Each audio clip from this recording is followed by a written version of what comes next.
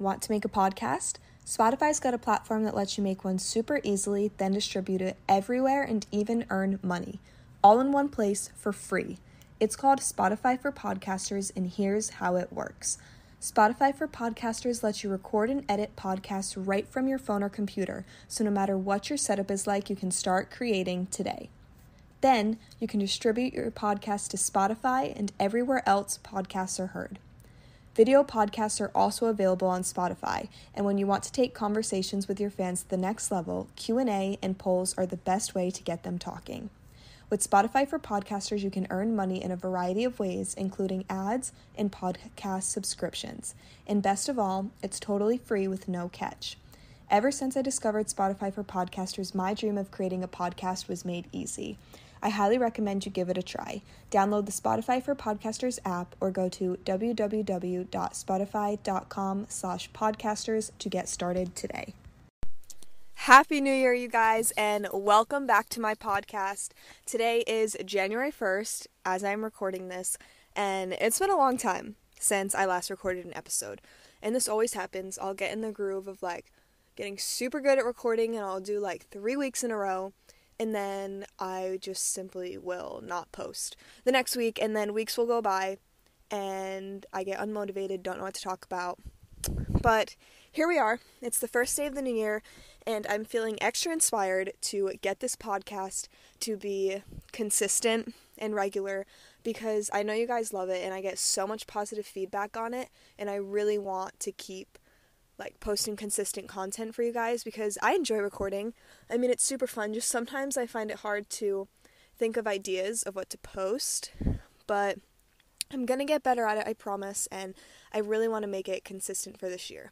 But let's just talk about the past few weeks. So I got COVID for Christmas. I didn't even feel sick. I mean, I had a headache 2 days, but I feel like I have more of the after effects now. I'm already so out of breath right now from just talking fast, and then I developed a cough yesterday, but I literally had COVID a week and a half ago, but I'm fine. I didn't even get sick, so I'm grateful for that, and no one else in my family got it, just all my friends have it now, but I didn't even see them, so I didn't give it to them. But anyways, goals for this year. This is going to be a really big, crazy year. Actually, before we get into that, let's talk about last year. So 2021 definitely was the biggest year for proving to myself that you can literally have anything you want and you can create the life of your dreams.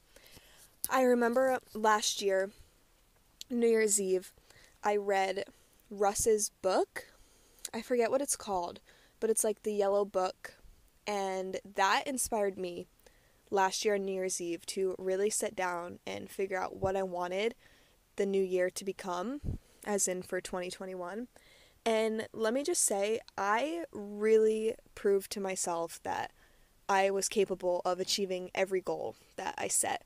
I mean, I set some very unrealistic goals, but I'm a firm believer that if you set unrealistic goals, you are setting yourself up for success. Because if you just set realistic goals, once you achieve them, you kind of it's a good feeling, but you need to prove to yourself that you are capable of so much more than what society says is realistic, because anything could happen at any moment, and miracles are so real and so possible, and no one says or nothing says that you can't achieve something that is so unrealistic. I mean, some of the goals that I set were extremely large and huge, but I did achieve them on a scale that was larger than realistic, not as close to as large as I set them, but I really proved to myself that miracles are real. So I'll start out with, I set goals at the beginning of 2021 to really expand my social media, and my dream and goal has always been to make a living off of doing social media and make that career, make that my job. And that wasn't happening at the beginning of 2021. I was not making money. I was not gaining followers. I was just posting and doing my thing. But January, I think it was January 24th, or it was January 23rd. It was late January. I gained 20,000 followers on TikTok overnight. Like, literally overnight. And I remember waking up and being like, oh my gosh, I did it. So, starting January 1st last year, every day when I would wake up, I started waking up early. That's when kind of my early wake up started. I never slept in, but I used to always wake up at a decent time. But that's when I really got disciplined to wake up early. So last January, I would wake up every morning. I think I would wake up at 6 or 6:30. It wasn't crazy early compared to how I do now, but I would wake up 6 or 6:30. This was when I was at my old apartment building in Hawaii. I would go up to the roof, get some sun, I would stretch, do some yoga, and I would journal. And when I would journal, I would write down my affirmations. And my affirmations were, my TikTok blew up, I am so happy and successful. There were just all different kinds of stuff like that. Like speaking into existence that I was living the life of my dreams, making TikToks, making money off of it, and that I blew up and that I was inspiring millions of people, I was helping millions of people, all that kind of stuff. So I was doing that consistently for about 3 weeks, and on the third week, I blew up. Now, I have to say, like, I believed in it, but there's always that doubt that tells you it's not going to happen. But I feel like once you fully let go of the worry and fear, that's when it's going to come to you. And I don't know what it was in my brain that made that switch, but there was just that day, that one instant where it just switched, and I was like, this is going to happen. And I just really fully believed it. And once I let go, it happened. Like, it came to me, it happened. And I'm so grateful for everyone that found me at the beginning of last year and has been along this journey with me. And I get so many messages about people saying that, like, they're so proud of how far I've come. And I'm so grateful for all of you for sticking by my side and rooting for me and finding my account and following me. And I'm just so grateful for it. So that was last January. And then I continued to, like, blow up on TikTok. And now I sit at almost 50,000 followers on TikTok. And I'm so grateful for everyone. And I just really, like, my whole goal is to just inspire people that they can do whatever they want and that you don't have to listen to anyone's opinion. Or anyone who tells you no, you need to prove them wrong. Because you can prove them wrong and you have the power to prove them wrong. Last February, another spontaneous goal / idea came to mind, and I had the idea that I wanted to kind of create my own business. So I created tote bags, angel number tote bags, and started that journey, and it has been so fun, and I love creating them, and I love, like, shipping them out to people, and just knowing the fact that someone out there is using a tote bag with an angel number on it that I created that is sustainably made. Like, that's just amazing. Because now think about it. Anytime someone's out using that tote bag, another person will see it, and they'll see that angel number, and maybe that's their sign from the universe.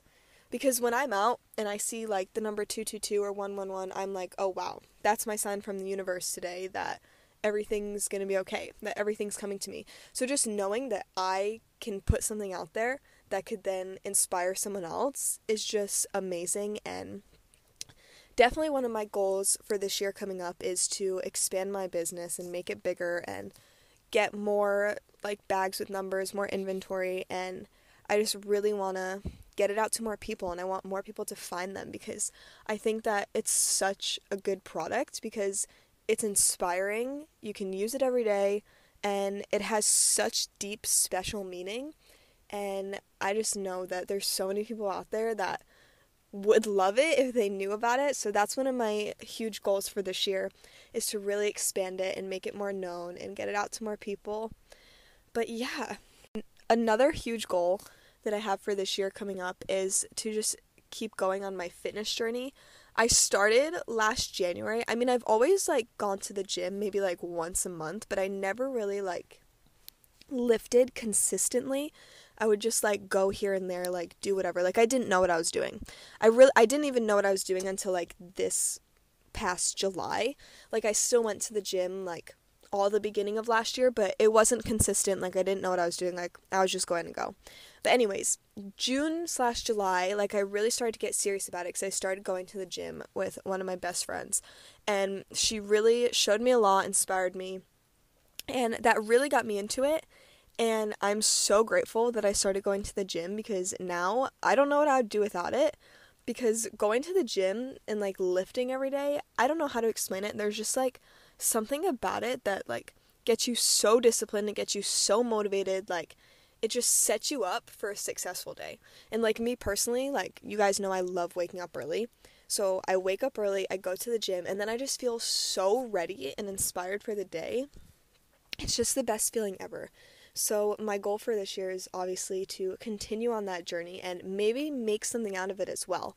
Like, I have my fitness account. It's called Julia's Vegan Gains on Instagram, and I post, like, meals on there, and I post workouts, and I want to expand that, and I want to, like, help other people to get to the gym and start lifting, because I know that there's also so many people out there that would absolutely love it if they started. So I want to expand that, and we'll see what happens with that, but that's definitely a goal.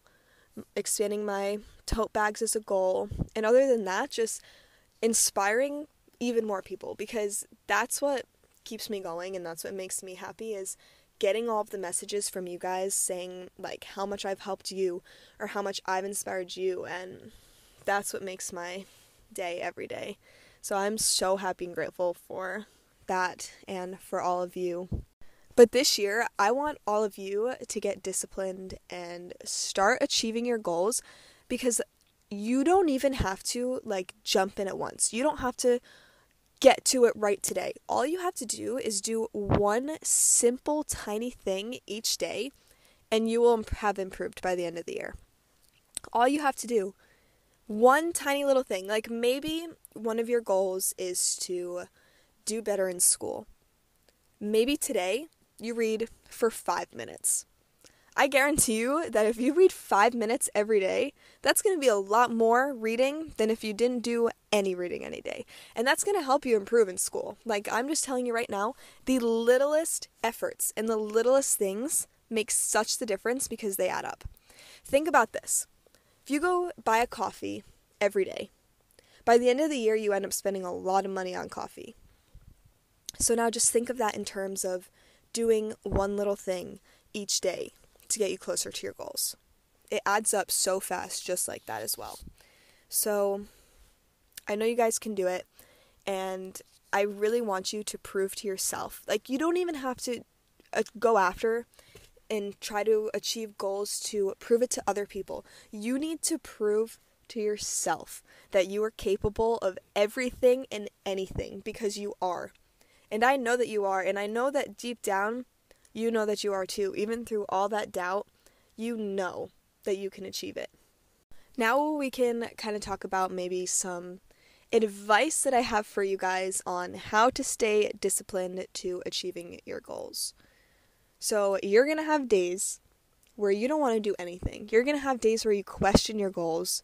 You're going to have days where you don't even know what you want to do with your life anymore. You're going to have days where you think you hate what you're doing, but that's just your mind playing tricks on you. So I think my first piece of advice is to find what you love, because you know what you love to do.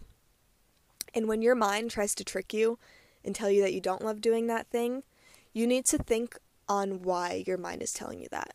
For example, my, love for things is filming, recording, making videos, editing, all that kind of stuff. Now, sometimes my mind likes to trick me and tell me that I don't like doing those things, or I'll get super unmotivated and I won't do it for a super long time. And when I'm not doing that, I am not happy. And I think my mind tries to trick me and tell me that I'm not happy because I'm doing it. So it tries to trick me and tell me, I don't want to do this anymore, don't do it, don't film, it doesn't make you happy. But that's not true. I think it comes from, an underlying fear or anxiety of the fact of, it's not good enough, or, people won't like it. But at the end of the day, you need to make stuff for you. like, this is just in my situation. I mean, maybe you love editing and doing video and all that kind of stuff too, but your mind is going to trick you and tell you that the things you think you love to do aren't the things you love to do. And when that happens, you need to sit back. You need to think of why your mind is trying to convince you otherwise. And you need to just do the thing that you need to do the thing that you know you love to do. Even on the days where you don't feel motivated, just do one little thing. Maybe I'm not feeling inspired to record that day, so maybe I just go out with my camera and take a couple pictures. I don't need to video. I don't need to take videos of myself talking. Maybe I just go out and take a couple pictures, because you need to keep that creative part of you alive.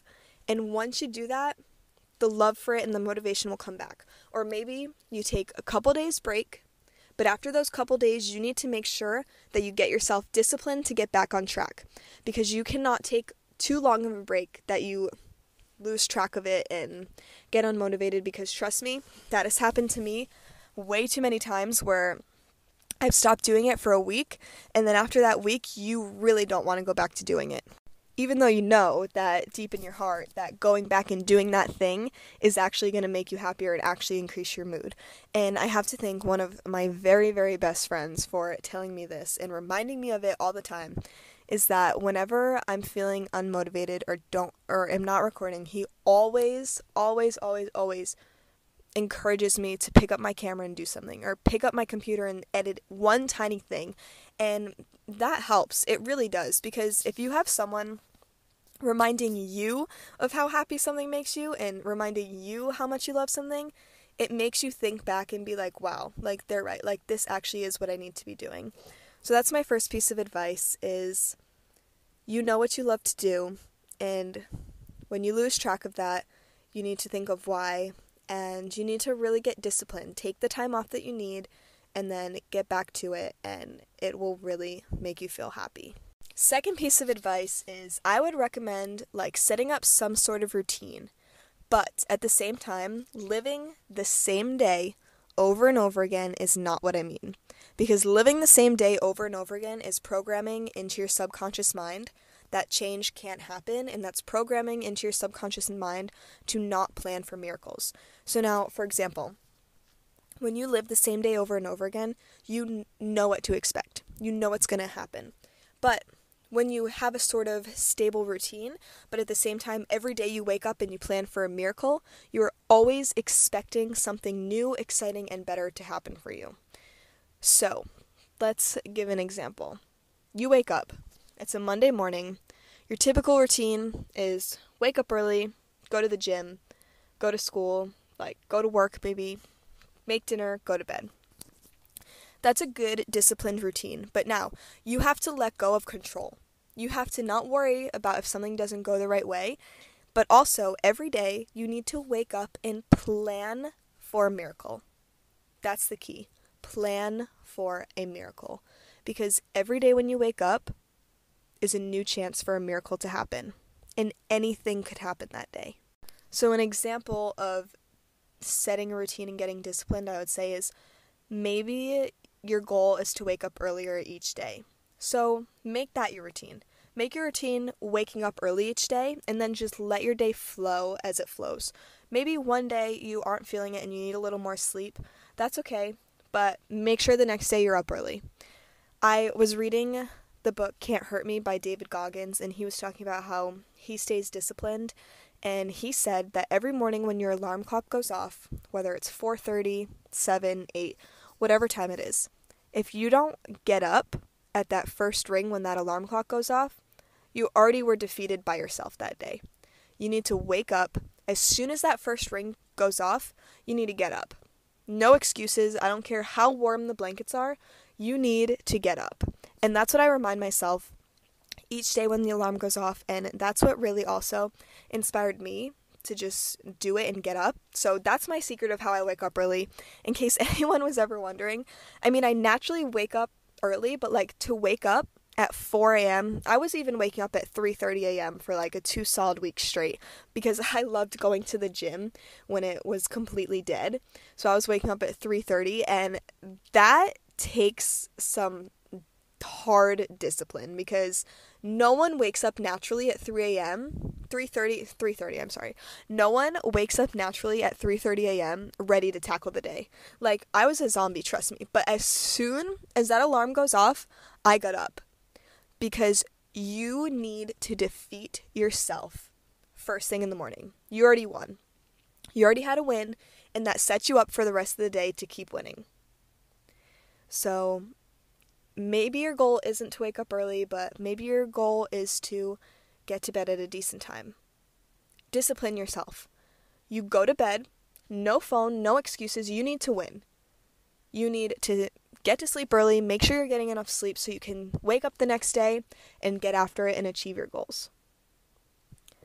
So I think that's going to be all for today's episode, but I really hope that this helped you guys and get inspired, and I really want you to get set and get ready on your goals for this year.